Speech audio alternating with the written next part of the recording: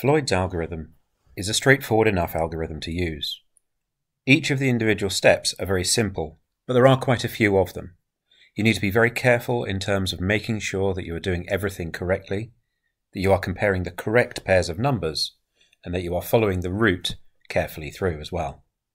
The first thing that we need to do is to create a distance table. All we need to do is have rows and columns for each of the vertices, and I've indicated a dash for each of the vertices to themselves, as in the distance from A to A is not of relevance. We don't worry about it. We're not going to bother to put 0.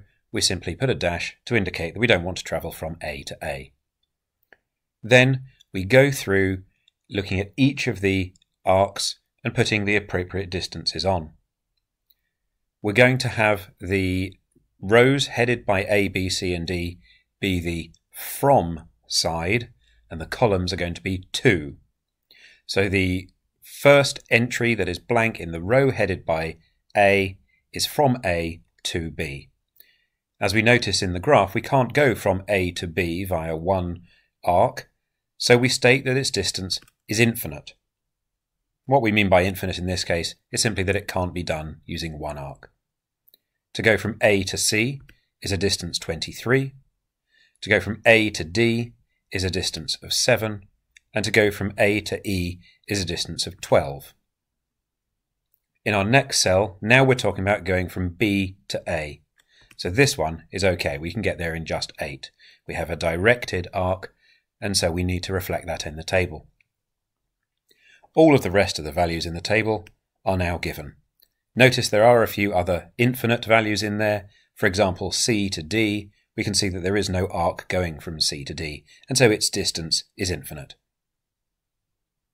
We then create a route table. Now in the first stage, this is very simple. Our first column we have all as A's, second all as B's, and so on. We're now ready to start. So for our first iteration, all we're going to do first of all is make a copy of our distance table. Again, with those dashes, we're not going to use any of those cells, A to A, B to B, and so on. We copy the row and column headed by A. Just take all of those values, and we shade that row and column. Now, if you're doing this on paper, it may be tempting not to shade them, but it does help you to make sure that you're keeping all of your notes in check. You might want to put a circle around them or something like that, just so that you're indicating that that row and that column are different. They are going to be operating differently in this first iteration. So I do advise making some kind of mark to show that they're different. Similarly, we create a route table, and because we're not going to be making any changes to the row and column headed by A, we can copy those straight away from the existing table. And also, because each of those dashes for B to B, C to C, and so on, we're not going to be looking at those, so we can just copy those straight in as well. We're now in the position where we only have 12 cells in each table which are blank. These are the ones that we're going to seek to fill. So, the way this works, we're going to go one cell at a time, and we're going to start with this cell, going from B to C. Now what we do each time is we look at the corresponding cell in the table that we already have, that's this one, which has a value of 6. We need to compare that value to the sum of the two cells that are headed by shaded columns and rows. That is, one's in the A column and row, the 23 and the 8. 23 plus 8 is 31. That's bigger than 6, and so we just put 6 back in that place. We're looking for the smallest each time. We are going to complete the route table at the same time. So it corresponds to this cell from B to C is just a C, and because we made no change to the distance table, we make no change in the route table. So we simply copy the C across as well. For our next cell, the corresponding part in the original route table is a 10. Compare 10 to 7 plus 8. 7 plus 8 is 15, which is bigger than 10. And so the 10 just goes back in that place again. No change in the cell in the distance table, so no change in the route table as well. We copy the D across. And the last one on this row, from B to E, is a 5. 5 is smaller than 8 plus 12. So the 5 goes in the cell, and similarly E gets copied across. So far, no change is necessary. When we come to look at the next one, we have a 6 from C to B, which is smaller than 23 plus an infinite distance. So a 6 goes in that place. And once again, the B gets moved across. On the next cell, however, we're comparing an infinite distance with 23 plus 7. Obviously, 23 plus 7 is smaller, making 30, so that is the value that goes into that cell. We do not cross the infinite across. Now, this cell, which was a D, the root was going through D at that point, we make a change. We do not copy the D across. Instead, we take the vertex that is in the shaded cells. That is, we currently have the A cells being shaded, the row and column, and so we put an A in that place. We're changing the root as we go. We've made a change for a quicker way of getting from C to D, and so we're saying we can get there quicker going via A. For our next cell, again, we have an infinite amount, which is definitely larger than 23 plus 12, 35, so that value goes in. The E does not get copied across because we made a change to our table, so instead, once again, we put A in. Our next value, we're comparing 10 with 7 plus infinite. 10 is obviously smaller, no change, so B goes in. Our next one, we have an infinite amount, which is obviously smaller than 7 plus 23. So 30 gets inserted, and again we don't put C in, we put A because we're in our first iteration. Last one on this row, 4 is definitely smaller than 7 plus 12. 4 goes in, and no change to the E. Next row, 5 is smaller than 12 plus infinite. 5 goes in, no change to B. Our next cell, infinite is definitely bigger than 12 plus 23. So 35 gets put in. Once again, we've made a change, and so A gets inserted. And our last cell, infinite, is definitely bigger than 12 plus 7. So 19 goes in, and we've made a change again. And that's the first iteration complete. We need to complete 5 iterations. So what we do next is we're going to take that table as it is, and we're going to work with that one. For our second iteration, what we're going to do is take our tables again. Now we're going to copy the B rows and columns. They are going to get shaded. We're going to be working with those from now. We can copy the root table for the B rows and columns. And again, we can copy the leading diagonal. A to A goes via A. That's all fine. Once again, we've got 12 cells to look at.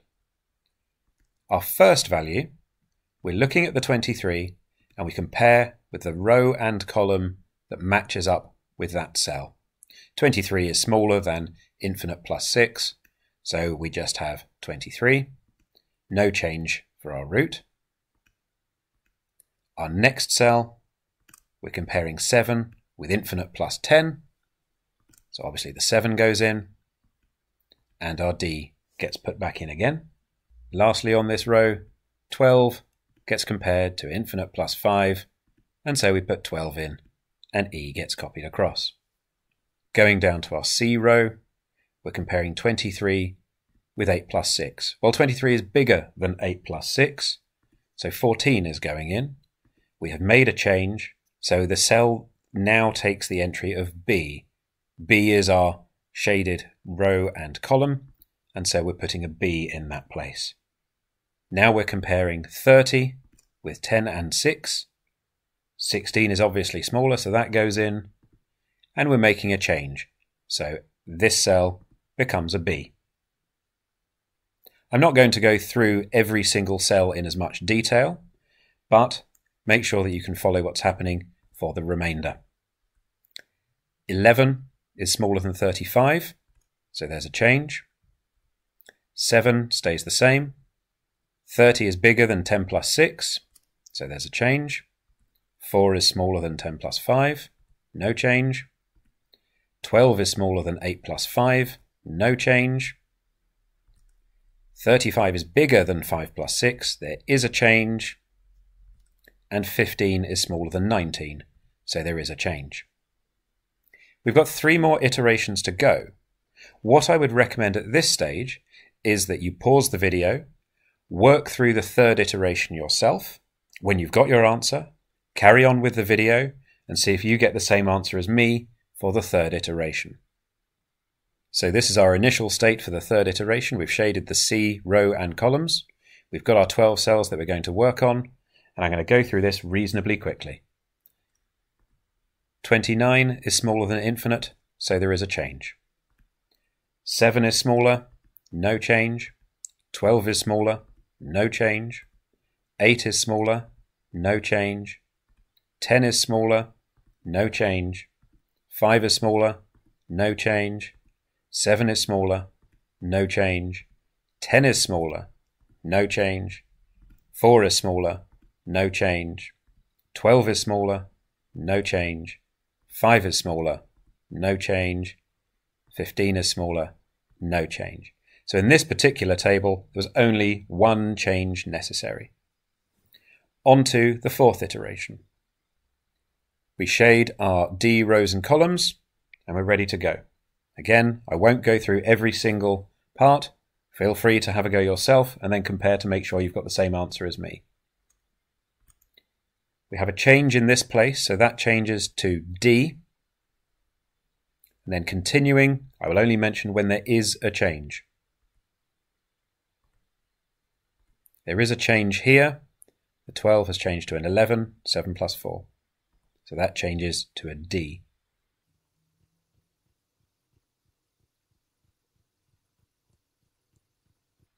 So only 2 changes in the 4th iteration. Again, we'll do the 5th iteration, the last one.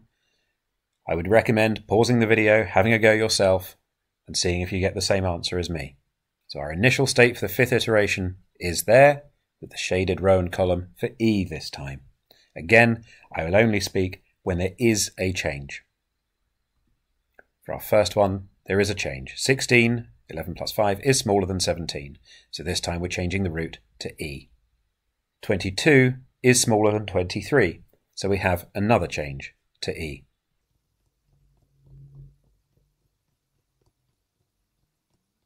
9 is smaller than 10, 4 plus 5 is smaller than 10, so there's a change. And 15 is smaller than 16, so there is a change. And this is the final state of Floyd's algorithm. On the next slide, we're going to have a look at how we use this. So here are the tables in their completed state after 5 iterations of Floyd's algorithm. What the tables are telling us is how to travel from one vertex to another via the minimum possible distance. So to show you how this works, I've got 3 examples to share with you. First of all, we're going to travel from D to A. So we look in our first table, the distance table, and we go from D to A. We can see that the distance is 7. Well, without looking at the graph, we can look at the table to find out what the shortest distance is. If we look at the graph, it should be pretty obvious how we're going to get there, but we need to know how to do it from the table. So what we do is we look on this table going from D to A, we look at the corresponding cell and we see it's A.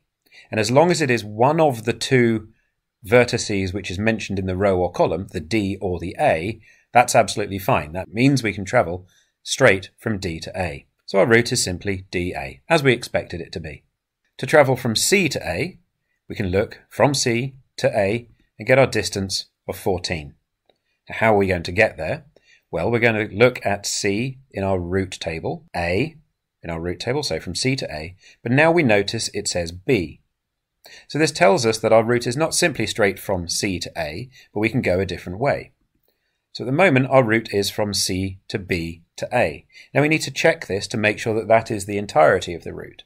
Yes, you could just look on the graph. However, with a very complicated graph, we need to have a definite method to do it. So we're going to look at this route a little bit differently. We know we've got to go from C to B to A. The question is, how do we get from C to B and how do we get from B to A? Well, we just look in the table. So C to B is via B. Because that's one of those 2 letters, that's okay. We can go straight from C to B. And B to A is via A. So that's okay as well. It's one of those two letters. C to B to A is our final route.